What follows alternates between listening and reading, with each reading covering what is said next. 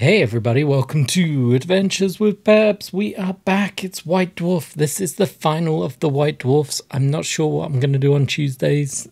Might be a break day, might just have random videos popping up as and when I please. But we are looking at February 86. It was 95p at Virgin Megastore, I assume in the UK. This was 87. I was a wee age of 4 at this point. So let's have a look what we got. We got some creepy ass witch on the front cover. Kind of looks goblin-esque. I have no idea what that is. We have a campaign for Warhammer fantasy. Look at that, Enemy Within. Very classic looking.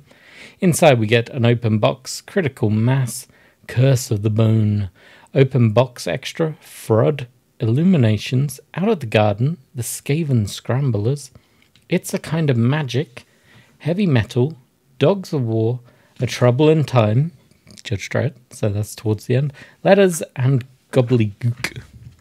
So open box, I love the open box section, make sure it's straight on camera.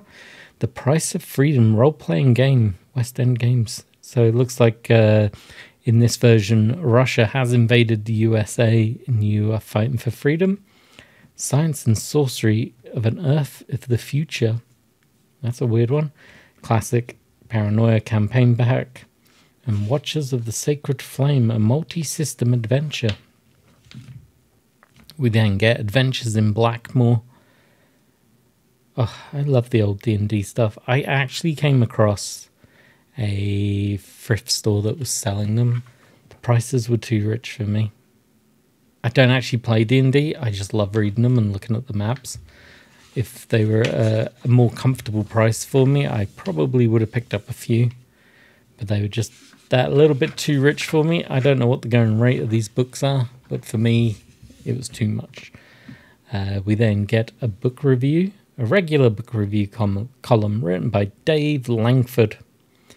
So he talks about the Golden Horn, Heisman Pet, the Night Warriors, the Vampire Lasat, Ladies of Marangrin, if that's how that one's said, an anthology, Gollum in the Gears, Sandwriter, Sword and Ice Magic, and Demand the Impossible. Not heard of any of those books, so I'm not going to worry about that one. In Ancient Times, Green and Pleasant Land, the British 1920s to 30s Cthulhu source book. That is great. And then we got this weird tentacle that looks like a caterpillar wrapping its way around the cricket ball. Horrors of the Glen, Scottish Highlands campaign. Death in the Pot. A strange pious, a horrific murder, and a plea for help from a respected gentleman. And then Shadows of Dark Bank. So that's for playing Cthulhu in England, as opposed to good old USA. Curse of the Bone, a modern Call of Cthulhu adventure for 2 to 5 investigators set in London. So obviously White Dwarf was trying its best to move Cthulhu over to London, I guess, at this time. The artwork, I love all the artwork. Student Hostel. I'm going to read this after we've gone through it because I just love the sound of it all. How was a car worth £1,195? Love it. Little map of London, or a section of London, I should say. Earl Dealer. Eric Green, a used car dealer, cultist, male, aged 49, British and resident of London. Map of the car showroom.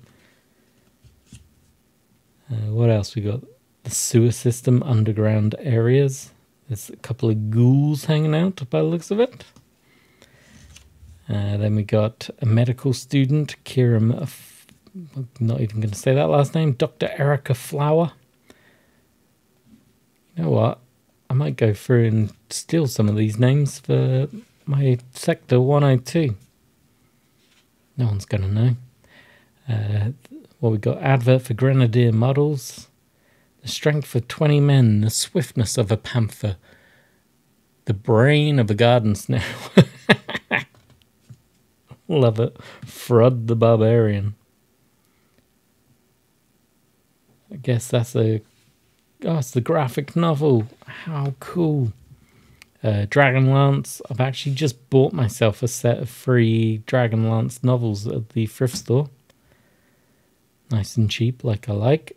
I'm going to start reading through them very soon. I've just got to finish my current book. But this is campaigns to be used in, I assume, Dungeons and Dragons. Games Workshop in Baltimore. Look at that. We're moving stores over to the States. Fed the Barbarian comic. Some mail order campaigns. All the stuff that we just probably read about. 2-page spread of the artwork for Warhammer. This stuff's beautiful. Ian Miller. I do remember seeing his artwork a lot, especially this bit. I love the way that everything looked creepy and had this weird neck and fish motif going on in a lot of his artwork. Marvel superheroes. Avengers Coast to Coast. Ooh, the second source book. I do not have that one. I have the game. I don't have this one though. Coast to Coast second source book. Advanced guide I didn't even know existed. Create new challenges for the Avengers or relive their greatest adventures from the past. Interesting. I have to look out for that one. Out of the gnome player characters in Warhammer Fantasy. Imperial gnomes. Physique characteristics, skills, character profile, basic career. He could be a jester. Gnome gods. Look at this. Ringil. He is the gnome god of smiths and jesters. Amazing. Blood Bowl. Love it. Back when it was cardboard tokens and came in a little box for £13. And you get the Skaven team. How cool. So player 1, Brett Brain Gulper. Very nice. That's a great mutant name if I've ever heard one. Scrag the Unclean. Sisk Forearms. And then Gart Smash Rip. And then normal Skaven. I'm totally stealing some of these names for use in my Judge Dredd game. There's no way that I can't have a mutie that's called Breet Brain Gulper. Welcome, sports fans. So it obviously goes through using Skaven in Blood Bowl. Very cool, very cool. Explains who's who, as it should. It's a kind of magic. Talks about using magic, I guess. There's a, yeah, in role-playing games. Oh, it's combining magic into a sci-fi game. So she's resurrecting, it looks like a robot to her aid. Interesting. And then the stuff that I really love looking at, the figures. The fighter models. I'd love to find some, but people just charge so much for them when they've got them. The scalpers have twigged that the hobby is popular. They're buying them up quite quick and then sticking them at $100 a figure. I ain't paying that. I can't afford that. But I would love to paint some. I had him. I bought him at a car boot. He was thickly covered in paint. You wouldn't even know that was a mace. That's how thick it was. Some zombies. That Manticore I love. And as I now know, one of my YouTube followers has that model.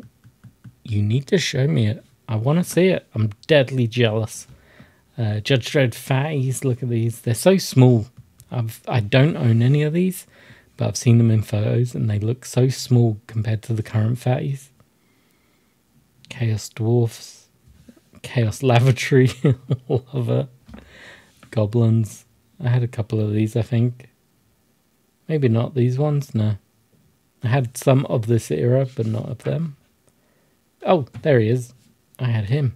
Crazy Ed. Bodgob. Heavy Metal. Who's this? This looks kind of John Blanchy. But it's... How annoying. It's not showing me who it is. It just says Heavy Metal. His picture's there. Is that John Blanche? I really don't know. So we got a battle droid, fire demon, ignore my phone, goblin standard bearer, War of the Roses cavalry, lovely models. Oh, his name's Dave. No idea what his last one's going to be. Dave's adaptation of the Judge SJS Judges to his own sci-fi game. So these are all Judge Dredd models that have been converted. We then got, what's this? Angman Chaos Taker.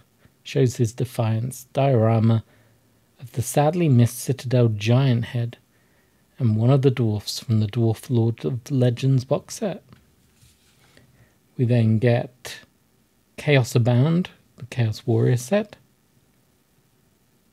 Splendid Old Chaos Bro.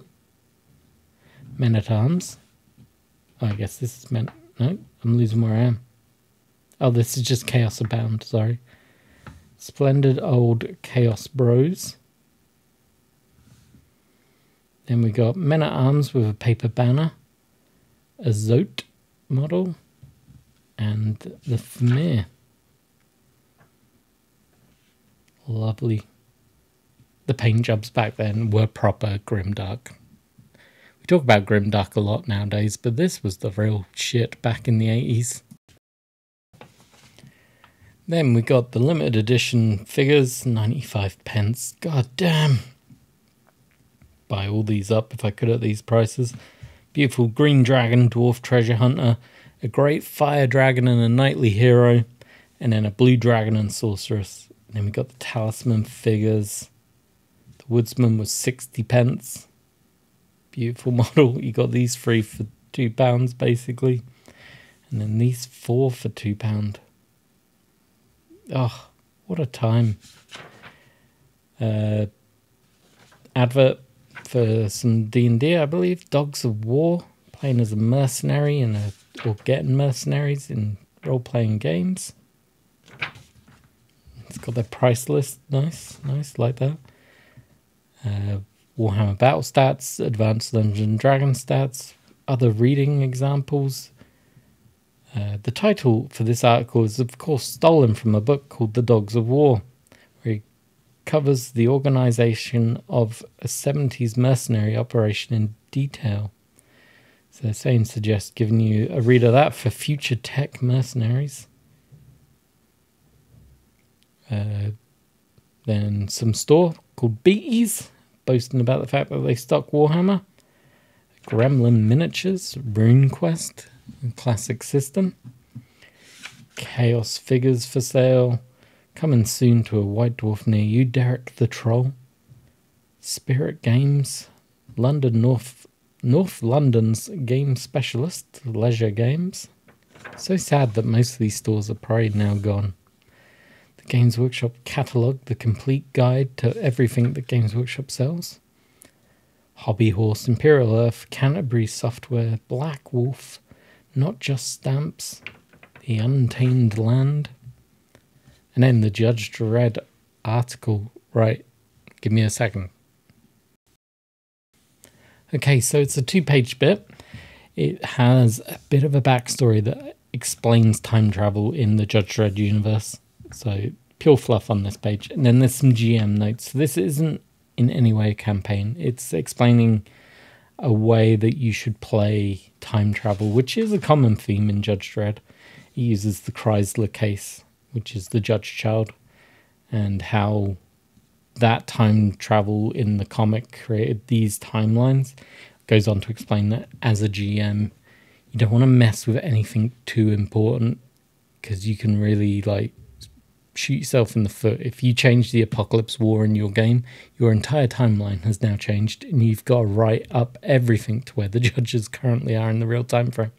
So don't mess around with important stuff.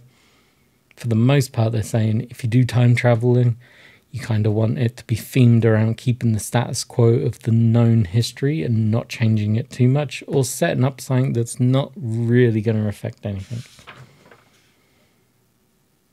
It's an interesting read. glad to have it in the collection, but it's not anything. It's not a full campaign in any way, shape, or form. It's just explaining how you could use time travel in Judge Dredd. Then we got a few more adverts. It shows the artwork for the miniatures we looked at earlier, the different dragons. Then we got the letter pages, some more adverts, and I think we're there. I think we're done. White Dwarf back issues if you want to buy them, Gobbledygook, the comic, and we are complete. So like I said, this is the last White Dwarf I've got for a little while. I need to work out which other ones contain Judge Dredd articles. If any of you have White Dwarfs with Judge Dredd articles, and you've not seen them in this series of videos, do reach out, let me know the number, it will really help me. I'm trying to find them all. And until then, cheers for watching this mini-series on White Dwarf. Bye-bye!